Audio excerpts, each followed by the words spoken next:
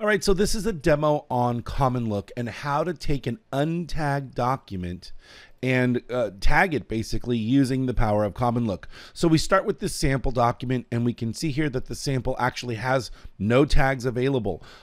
So we have to do a couple of things before we open CommonLook. The first thing we have to do is open our tags menu, right click on no tags available and say create root tag. Okay, and that's the first step. And then the next thing we need to do is go back and right click on it and see where it says document is tagged PDF. This sets the status for the document to accept tags as a process. So we're going to go ahead and select that too. And you can see now it is in fact checked. Now we can save our file. Let's save this. And now we can open up CommonLook. We go up to plugins and CommonLook PDF. Now, we're not going to go into all the tools that are inside CommonLook for this demo, but I simply want to show you how you would go about tagging this document using the power of CommonLook as a starting point. So the first thing we need when we have this document to tag it is we need a document tag. So if we go over to our tags tree and we right click and hit create document tag, it actually creates a tag for us, right? Now we can go through and start highlighting this stuff and tagging it as an H1 and a paragraph.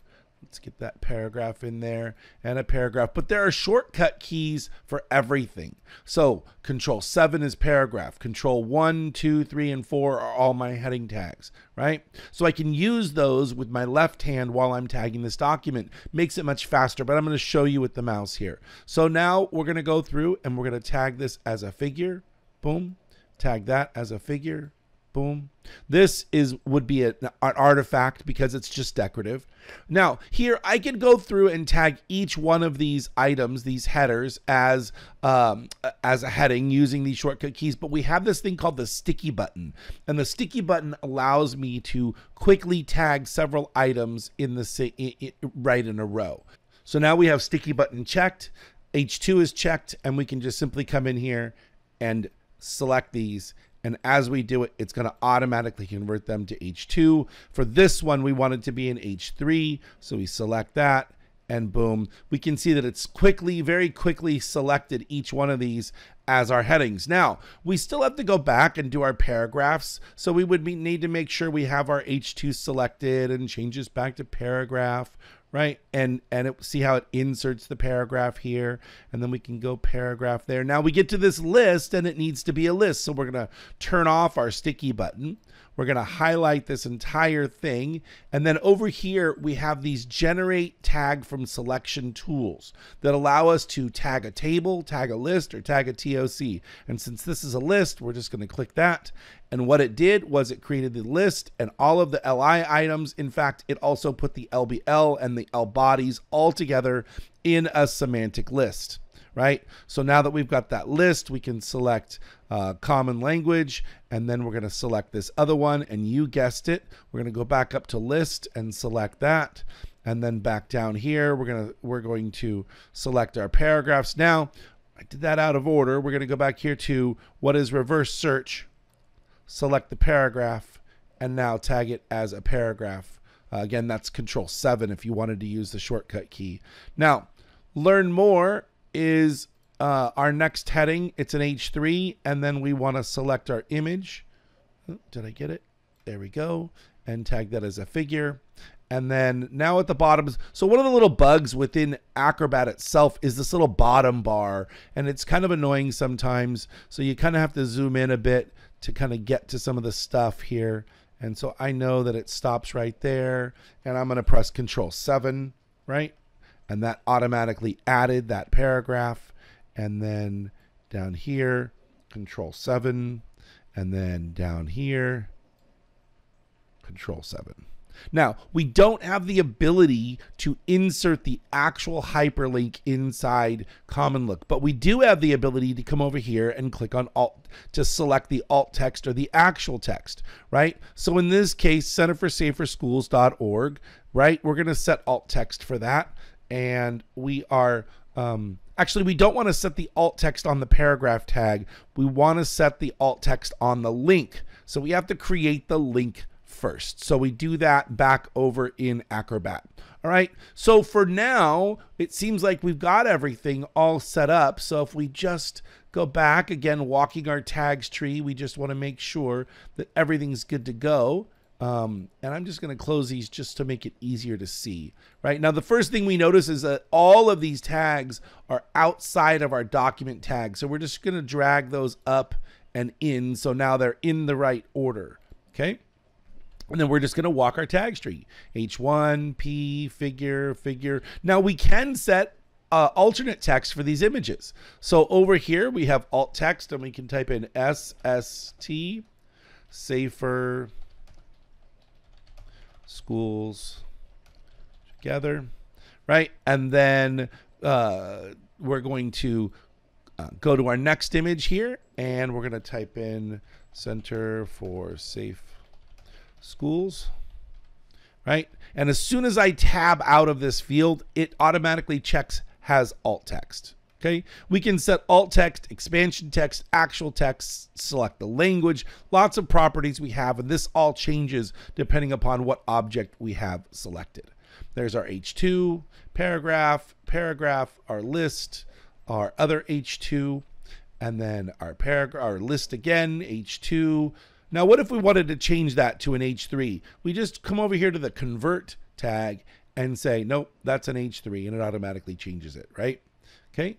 We'll go change that back.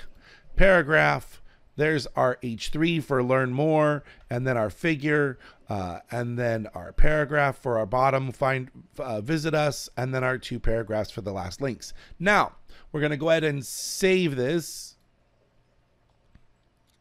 And then we're going to go over here to standards. And under standards, I can select under the accessibility which standard I want to use. WCAG, PDF UA, HHS, WCAG 2.1. So we're going to use PDF UA because I feel like that's the best standard to use. And then we're going to click on full. And what that does is it runs a series of checkpoints and it gives us a report on what happened, right? So we can come in here to filter by, unselect all, and select just failed because we only care about the things that have failed. Right? So the first thing we're going to do is we're going to double click on the first one, and it gives us this fix wizard that says, what do we want to do? And it tells us that we need to set the PDF UA identifier. So we just hit finish and it fixed it. The next thing is, it says the highlighted figure tag is missing a B box attribute or is incorrect. In other words, we manually tag this. It needs to know the coordinates for where it is on the page. So normally we would have to go through a series of fixes inside the actual tag, but with CommonLook, all we have to do is the fix option is right here for us. Calculate and set the B box attribute. Now we could do it individually for each one of these elements in the tag tree, but we can also check the box to apply fix to similar issues. Now when we hit finish, watch what happens to our eight fixes that we need. We hit finish, and now we only have 5. It took care of all of those in the same breath. So now we have another one. Let's double click on this. It says the placement value of our images is set to block when it really should be, or is set to inline when it really should be block. So again, set placement value. We have a couple of different options, but set placement value is the right answer. Click the checkbox for apply fix to similar issues and hit finish. Now we have a couple more things. This one says a tag of figure does not define alt text or actual text attributes. In other words, we've got an image that's missing some alt text. So we've got this figure here. It's the QR code. So it says provide alt text. So we hit next. Provide alt text tag, right? We can alt text, actual text, or expansion, but alt text is right.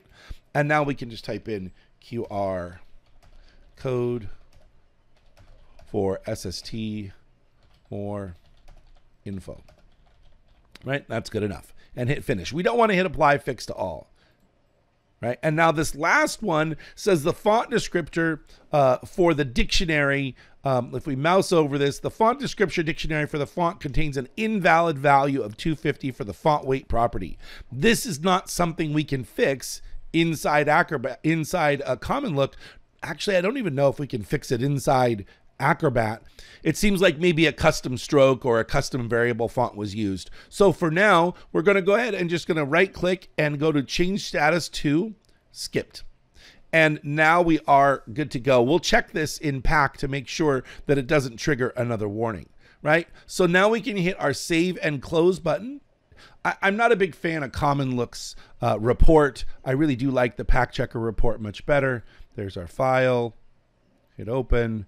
And in fact, we do have green check marks all the way across. So that one little font issue was just some esoteric font validation that CommonLook was looking at. So here we are. That's it. That's how you make an accessible PDF from scratch using CommonLook. So I hope that gave you a good idea of the power of CommonLook in a really simple application to basically go through and tag this document.